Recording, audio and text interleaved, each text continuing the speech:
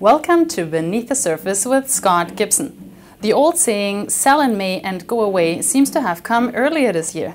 How will it affect the second part of this strategy, the buy again on Labor Day? Scott Gibson sat down with Mickey Falb of the Mercenary Geologist to discuss uranium and other metals and how to invest in the stock market over the summer. Enjoy.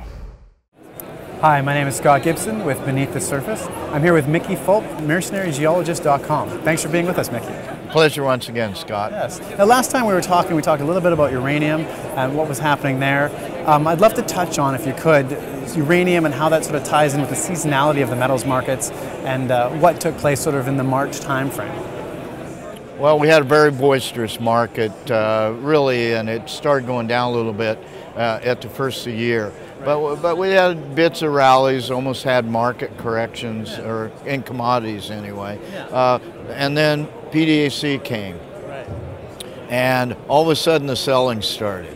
And it looked to me like, you know the old adage, sell in May and go away. Right. Well, I think some pros were front-running that idea. Yes, yes, it did seem like that. And with the less of a seasonality factor, more of an investment factor, that it's really the investors that are driving this market. And especially the guys in Toronto, New York, they see what's happening and they can do that. And it had a pretty big effect on the market this year. Yeah. So then we had Fukushima after that. I think that was the Friday right after PDAC ended. Yeah. So you combine that with the idea that there's been a lot of private placement money come into the market. Pros are starting to take money off the table. And we had Fukushima, uranium kind of cratered on us, and it cascaded from there. Yes. Now, what does that say for you in terms of what's going to happen over the rest of the summer? Because, you know, the old sell in May, buy again in Labor Day is sort of the saying. What's the perspective this year? Does the fact that the sort of selling started in March as opposed to May have an effect? And what's your thoughts on what's going to happen over the summer? To tell you the truth, I think it's just going to prolong the agony, if you will, because we still saw the sell in May go away. That's probably the retail market coming in. So people in the business perhaps started selling in March. The markets have been off. Commodities have corrected somewhat, and are kind of took a dip and then made a bounce, and gold and silver have started to come back. But we're coming into now the seasonal summer doldrums, and I don't see anything that's going to change that at this point. And how are you going to spend your summer then if there's not going to be a lot of buying opportunities? You are a geologist. Are you going to be out in the field looking at projects? Are you going to be glued to a computer doing research? I'll be in the field a lot this summer. I've just come off, this is day 31 of a 36-day road trip, 8 countries, 6 in Europe, visited several projects. I will be in the field a lot this summer, and it's a good time to be in the field. Northern seasons for field work and drilling, and we will keep an eye on the markets, but right now I think it's probably too early to buy wholesale. Now, what I would say is, if you know fundamentally strong stocks, you put in stink bids and buy those on weakness.